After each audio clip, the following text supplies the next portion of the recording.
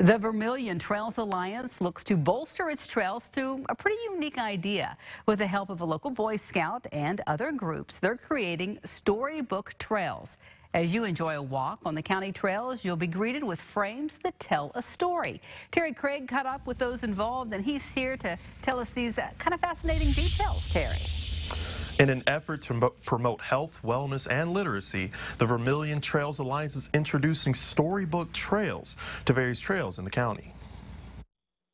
In need of just a few more merit badges to become an Eagle Scout, Ethan Sears teamed up with the Vermillion Trail Alliance to bring childhood stories to life. So me and him, we took out 2 days and we cut all this lumber into pieces to where all we had to do is take that wood to the build site, and then all the people is really simple. We just put it together. As you walk the trails, each frame advances the story of popular children's tales. Becky Holbert with the Vermillion Trails Alliance says this will be a big addition to Vermillion County. To promote not only healthy lifestyles and healthy habits among all ages, but especially the younger kids, but also to promote literacy. Lynn Brewer with the Trails Alliance praises the work and leadership shown by Sears on his road to being an Eagle Scout.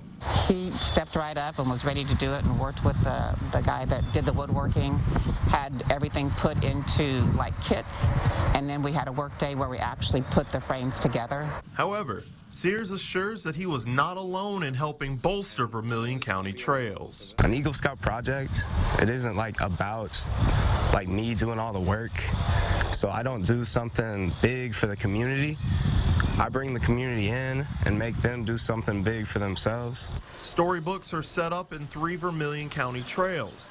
Sears says he's still processing the impact that this project has in the county. And seeing all this up, you know, like, I guess I don't really know the impact, but people keep telling me, like, this is something that's great for the community, and they love seeing that out there, and I mean, that makes me feel proud. The plan is to update each frame with the new story every 6 weeks. All right, thanks so much, Terry. I think I'd like to see that myself.